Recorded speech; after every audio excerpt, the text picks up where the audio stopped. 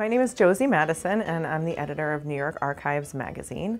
And I wanted to talk a little bit about writing for New York Archives magazine. So a lot of times authors find that writing for New York Archives allows them to promote a new book or to get their research to a broad audience of people who are interested in their work. We have some editorial guidelines on our website.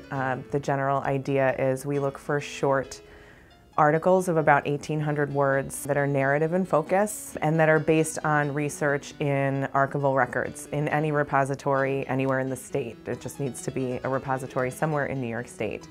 We also have departments that we run for every issue, and one of those is Archives Around New York. So if you are an archivist working in a repository somewhere in New York State and you have a really great collection that you want people to know about and that you want researchers to know that they can access, you can submit an Archives Around New York article, which is about 800 words, and just talks about the repository and the collections that you hold. We also have a department called History in the Making, which is all about the process of doing history. Any sort of article that focuses on the process of history and how you uncover facts and information from sometimes sparse archival records is what we try to focus on in that department. And we also do something called Parting Shots, which is based on an image, a really great image from an archive somewhere, and then it just has a little bit of historical context. And we also do In Their Own Words, which is based on a document from a repository somewhere in New York State with some historical context.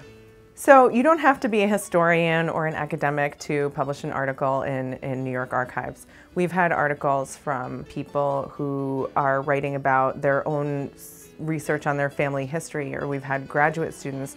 We even had one of our winning entries from the Student Research Awards in the high school category. One of the things that I love about this magazine is that we're able to publish print images in color, and these images can do so much to bring a story to life. Another thing that we're very proud of about the magazine is that the graphic design work on this magazine has been recognized many, many times by the American Graphic Design Awards. And so last year we were very proud to have this issue win the American Graphic Design Award in 2018.